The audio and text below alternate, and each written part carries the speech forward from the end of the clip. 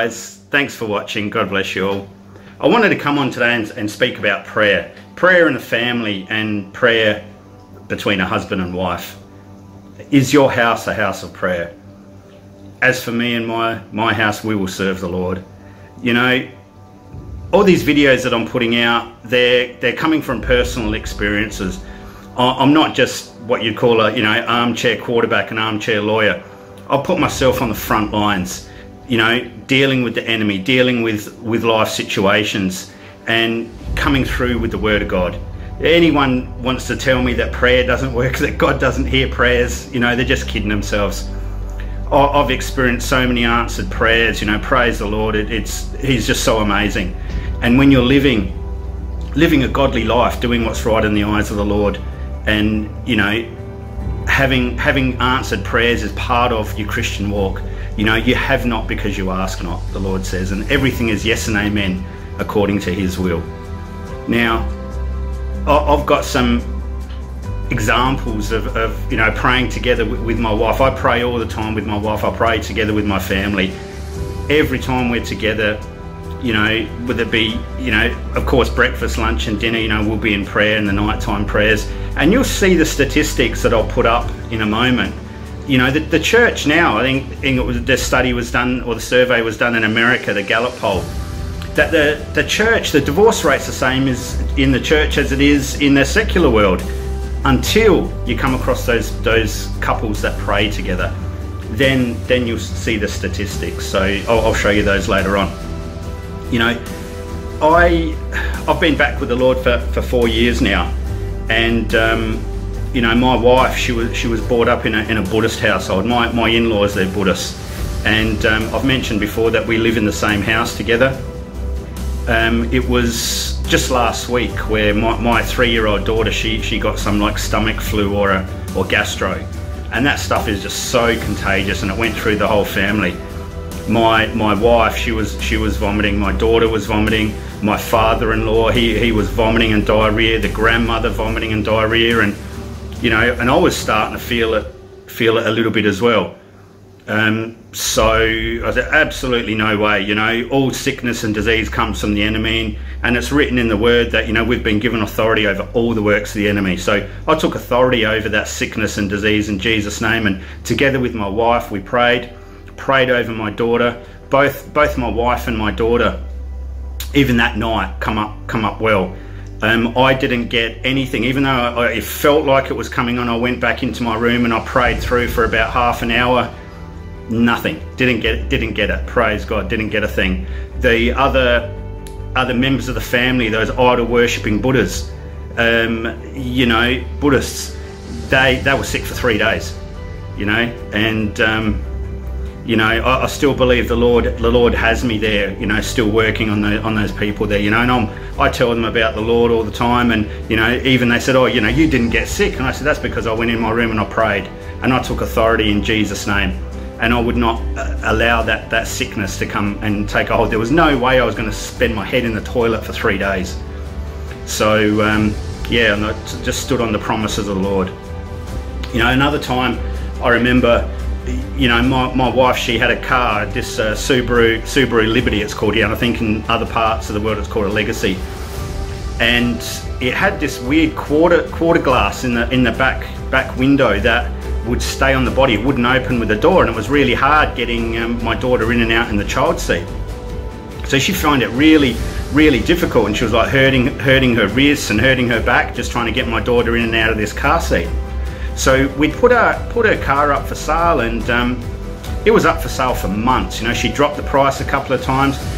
Earlier on in the piece, there was one guy that called up and said, just inquired, oh, have you still got the car? Yeah, never heard from him back. Just a tyre kicking time waster. And for months we heard nothing. And like I said, she dropped the price a couple of times, and she was getting really disheartened that this car wasn't selling. So I said to her, let's pray about it. And she said, didn't think that you could pray about selfish things. And I said, well, what's selfish? You need a different car, it's not suitable, and you've been injuring yourself just putting our daughter in and out. Let's pray. So we both got down on our knees, knelt down next to the bed, and we called out to God. And you know, I still get emotional about it, even speaking about it, every time I speak about it, because it was just so powerful. And together as a couple in unity, you know, husband and wife, we cried out to the Lord and asked him to, you know, to help us sell that car. And you know, praise God, the very next day, someone rang and were interested in the car. And this was after it was advertised for months and months with no interest in it at all. After prayer, the very next day, someone came. They came and had a look at the car, and within 2 days, we had a bank check in our hand and they were driving off, you know, praise God. And that was just such a great example to my wife, who was fairly new in the faith, that not only prayer, but prayer together works. You know, where two or more are gathered in my name, so shall I be. And you know, when it says one can put 1,000 a flight and two can put 10,000 a flight, you know, just a couple of examples of prayer. It's so important to pray as a family. And you know, as this world gets darker and darker, you know, we need our light to shine even brighter, the light of the Lord that is in us. And you know, again, I know I've been harping on about it, but all through the Bible it's talking about prayer. Pray without ceasing. And you know, praying in the Spirit. There are people that think, you know, you don't need to be praying in tongues and that it's not for today. You know, it's like having your hands tied behind your back. It is so powerful praying in the Spirit, and it has just transformed my life. And you know, I've continually get people that watch my videos, they'll contact me and I'll Skype with them, we'll pray for baptism of the Holy Spirit, and they'll start speaking in tongues. So again, any of you out there that wish to receive that infilling of the Holy Spirit, you know, just contact me and I'm more than happy to pray for you guys. But you know, as a family, guys, you know, if it says, you know, that family that prays together stays together, do you love your family enough to sit down and spend time together with the Lord in prayer, praying for each other, praying for other people, praying for situations in your life? Again, you have not because you ask not. You know, it is so powerful, so important.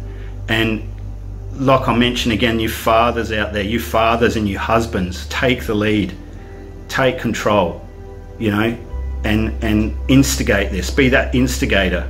Sit your family down in prayer, do some Bible study, be that example for your family. So important, guys. And you know, mothers out there, praying mothers are so important in a family life. And like I'll show you now, if you're having problems with your spouse, with your husband or your wife, just continue to hold them up in prayer. Cry out to God.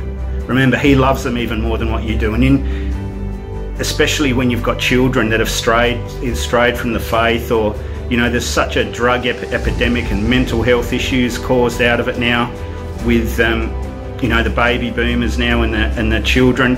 You know, as a husband and wife, praying together for your children is going to be so powerful. You know, and just watch the Lord move, the move of the Holy Spirit. You know, step out in faith and victory, you know, believing those promises that the Lord said He's able to fulfill those promises, you know. So have faith, but do your part in prayer and upholding one another. So God bless you guys. Yeah, have a read of what I've put down in there together with some scriptures. God bless you again. Thank you for watching. And like I said, if any of you guys need some prayer or anything like that, yeah, you know, feel free to you know, look me up, and I'm more than happy to pray with you guys. Thank you. God bless.